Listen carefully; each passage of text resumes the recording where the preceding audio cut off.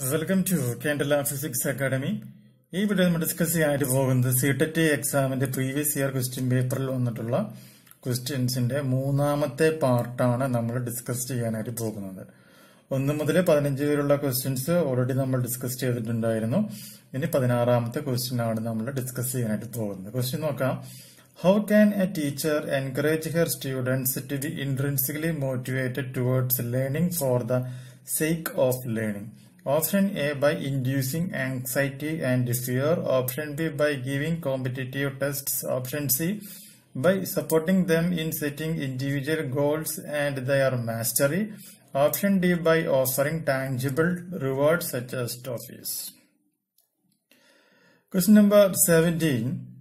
In an elementary classroom, an effective teacher should aim at the students to be motivated. Option A, to learn so that they become curious and love learning for its own sake. Option B, to memorize so that they become good at recall. Option C, by using punitive measures so that they respect the teacher. Option D, to perform so that they get good marks in the end of the year examination. Question number 18. Which of the following is an example of effective school practice? Option A, constant comparative evaluation. Option B, corporal punishment. Option C, individualized learning. Option D, competitive classroom. Question number 19. The cephalocaudal principles of development explains how development proceeds from. Option A, general to specific functions. Option A, differentiated to integrated functions. Option C, head to toe. Option D, rural to urban areas.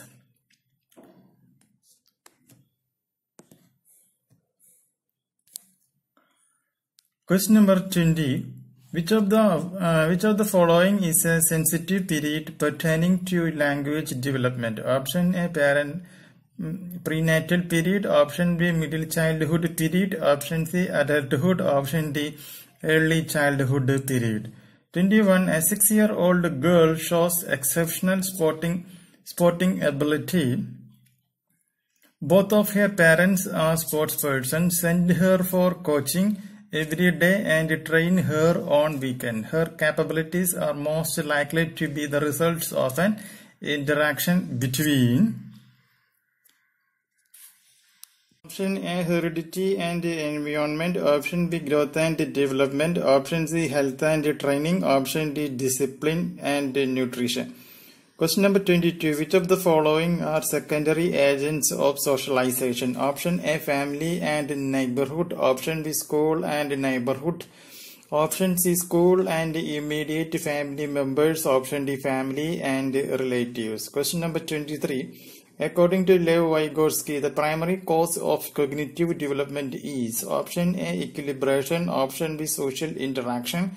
Option C, adjustment of mental schemas. Option D, stimulus of mental schema. Stimulus response pairing.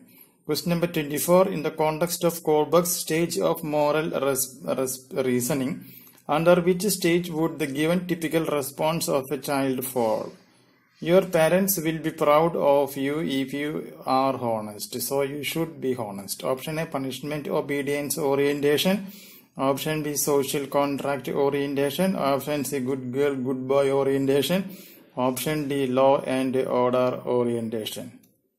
Number 25. According to Jean Piaget, which of the following is necessary for learning? Option A, active exploration of the environment by the learner. Option B, observing the behavior of adults. Option C, belief in imminent justice. Option D, reinforcement by teachers and parents. Question number 26. According to Jean Piaget, schema building occurs as a result of modifying new information to fit existing schemas and by modifying old schemas as per new information. These two processes are known as Option A, accommodation and adaptation. Option B, assimilation and adaptation. Option C, equilibration and modification. Option D, assimilation and accommodation.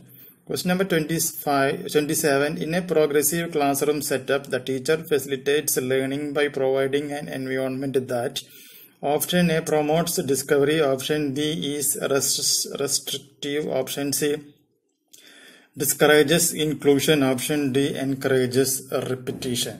Question number 28. Howard Gardner theory of multiple intelligence suggests that option A, every child should be taught every subject in 8 different ways in order to develop all of the intelligence. Option B, intelligence is solemnly determined by IQ test. Option C, teachers should use MI as framework for devising alternative ways to teach the subject matter. Option D, ability is destiny and does not change over a period of time. Question number 29. A 5-year-old girl talks to herself while trying to fold a t-shirt. Which of the following statement is correct in the context of the behavior displayed by the girl? Option A, Jean Piaget and Levi-Vygotsky would explain this as egocentric nature of the child's thoughts. Option D, Jean Piaget would explain this as egocentric speech, while Levi-Vygotsky would explain this as child's attempt to regulate her actions through private speech. Option C, Jean Piaget would explain this as social interaction, while Levi-Vygotsky should explain this as exploration. Option D, Jean Piaget and Levi-Vygotsky would explain this as the child's attempt to imitate her mother. Question number 30. Gender is an. Option A, biological entity. Option B, physiological construct. Option C, innate quality. Option D, social construct.